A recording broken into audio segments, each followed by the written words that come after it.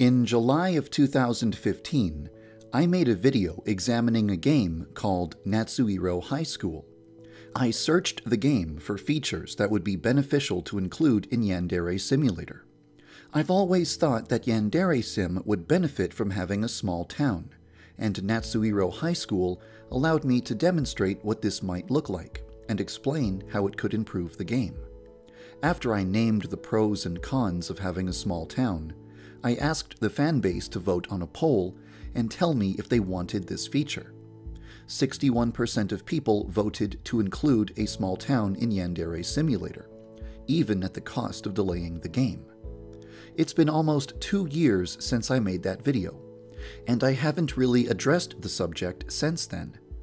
I put a small town model into the game as an experiment, but I haven't touched it in a long time.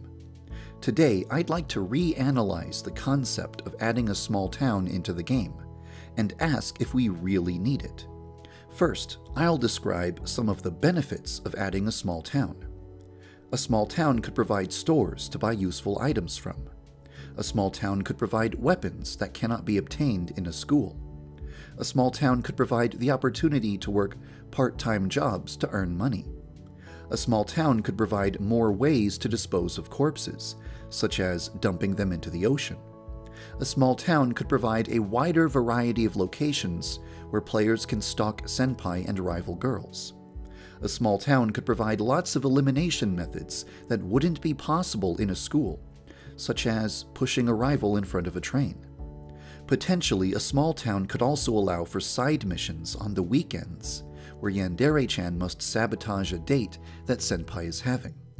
A small town could also provide lots of fun ways for the player to earn useful collectibles, instead of just finding them on the ground at school. And, most importantly, a small town would prevent the player from feeling like they are trapped in one environment for the entire game. This is perhaps the most compelling reason to add a small town to Yandere Simulator. There is one massive drawback to adding a small town to the game. It would add at least a year to the game's development, and the game is already progressing at a much slower pace than I originally expected. Yandere Simulator is almost too ambitious as it already is, so expanding the scope of the game even further might be a very unwise decision. I can't complete the base game and then update it with a town 1 year later, because adding a small town to the game would change many things about the game's design. It's not something you can just throw into a game post-release without massively affecting the way the game is played. If there is ever a Yandere Simulator 2, I definitely think that it should have a small town. But for now, maybe it would be better to keep things simple. However, before we completely give up on the idea of including these things in the game, allow me to propose a solution that would let us keep them. A single street. Many of the benefits of a small town can be condensed into one street. There could be a bookstore where you can buy manga, a salon where you can change Yandere-chan's appearance, a video game store where you can buy games for Yandere-chan's console, a supermarket where you can buy food so that you can feed girls you have kidnapped, a hardware store where you can buy tools that might not be available at school in the final game, an electronics store where you can buy things like the video camera that films one of your kidnapped victims, and a convenience store where you can buy cigarettes, alcohol, and condoms. You would plant these items on students to frame them for bad behavior. Of course, all of these ideas beg a certain question. Where are you going to get the money to buy all of that stuff? The street could also offer you the opportunity to work some part-time jobs. For example, Yandere-chan could work at a maid cafe. This might involve a minigame. It could be a memory-based minigame where you have to keep track of everyone's orders, or a reflex-based minigame where you have to avoid dropping dishes. One of my most favorite games of all time, No More Heroes, allowed the player to earn money through part-time jobs. In the sequel, these part-time jobs were 2D instead of 3D. If you're worried about part-time jobs taking up a lot of development time, we can make them 2D. That way, the minigames would require a lot less work from everyone involved. An even more simple solution requiring even less work would be to imitate the Persona games.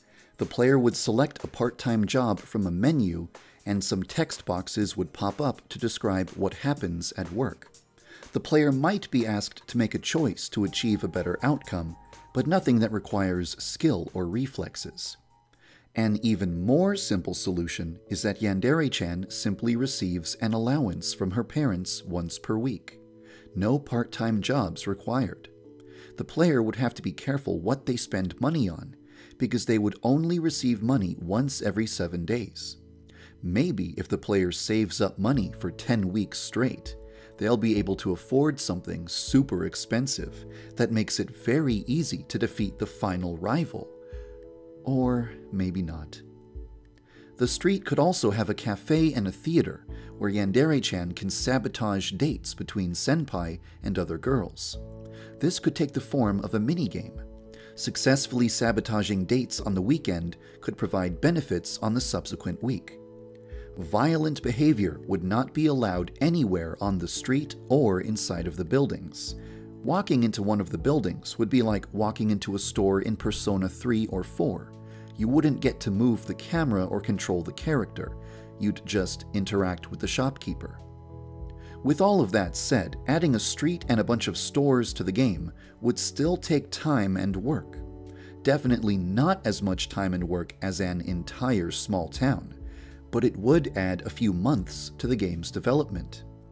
If you want the game to come out as fast as possible, then we'd be better off just allowing Yandere-chan to use her computer to order things from the internet. It wouldn't be very exciting, but it would only take about a week to implement in the game. So, now that you've listened to everything I have to say about a single street versus a small town, I'd be interested in hearing your thoughts. Do you think that a small town would be mandatory to prevent the game from getting boring? Or do you think that a single street full of stores would be adequate? Or do you think that the game doesn't need a town or a street in the first place? I'll put a few polls in the video description, and I'll pay close attention to your feedback.